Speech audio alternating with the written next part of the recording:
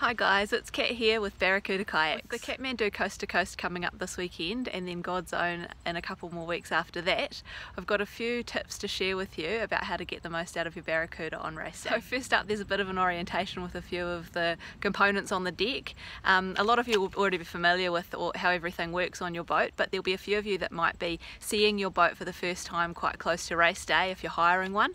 So I'll just give you a quick tour and explain to you how to use all the bits and pieces that you will come across on your Barracuda kayak, so you know exactly what you're doing when you need it.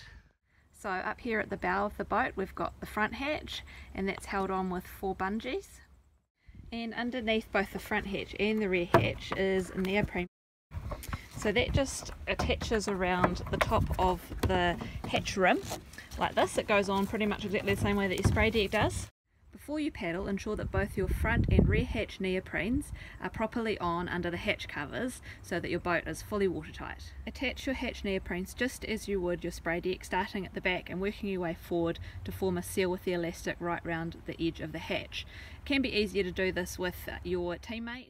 So behind that front hatch is your front bungee, and this little groove here in the deck is for holding your paddle in place while you're hopping in and out of the boat, or if you need to free your hands up for something while you're on the water. The paddle holder is really easy to use. Just simply place the paddle into the groove and then pull the bungee over and lock it in behind the lug, and then your paddle is nice and secure and you've got your hands free to do spray deck up or to grab some food or drink, and also the blades of your paddle are nice and clear of the water. Behind each of the cockpits there is a further paddle holder. You can use this to store your paddle while you're transporting the kayak around. There is the second and larger hatch at the rear of the kayak, and then right down at the business end is the rudder. If you want some further tips on getting the most out of your rudder and making sure that you're deploying it and locking it down properly, check out the other videos on the Barracuda Facebook page or on the Barracuda website. We're just taking a quick look inside the front cockpit. This is the pedals that are used for steering, and there's a similar set of pedals in the rear. There's also a glove box just under the cockpit rim. You can use this to store extra bits of food or maybe a drink bottle or anything that you might need to have handy during the race. When you're in the mad rush of excitement to hop into your boat for whichever leg of the race that you're about to embark on, just pays to take a couple of seconds to ensure that you've got the boat set up properly and yourself set up properly, whether that's before you go through the transition before the race or in the transition during the race, just to be sure that you know, you might be in the boat for quite a few hours, so you really want it to be in tip-top working condition and fitted out just right for you for your race. Adjusting the foot pegs is really easy. It's the same system used in the front and the rear of the boat. Basically you just want to reach behind the pedal, and there's a little lever which you depress in towards the foot pedal itself, and then slide the rudder pedal up and down the track. And then when you've got it to the required distance away from where you want it to be, you just make sure that that little tab there has locked into the hole, and it'll be nice and secure and ready for you to use. Something that's easy to rush over is making sure that your spray deck's on properly.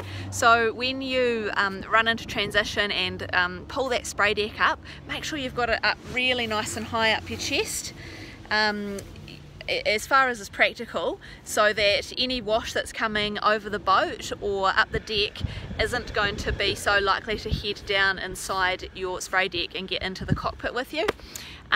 You obviously might have a paddle jacket and definitely your life jacket over the top, so that'll help to keep everything nice and watertight around your midriff as well. Another thing that Barracuda gets a few questions about is the drink system. And there's a few options that you've got. There's obviously the bladder and the PFD option, which is what a lot of people will do.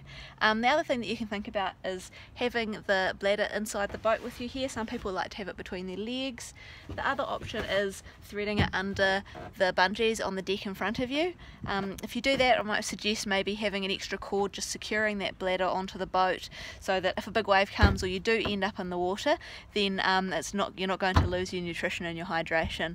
Other options for drink systems include having some sort of scoop or cup that you can just dip into the river, or chucking some drink bottles into that little glove box that's in the front of the cockpit there. Race day for Coast to Coast and God's Own is coming around super fast, so Barracuda Kayaks would like to wish all of the athletes who are going to be raging their way around the countryside all the very best for the upcoming races. Be safe, ask any questions you might have about the Barracuda Kayaks you're using on race day, and remember to have a blast.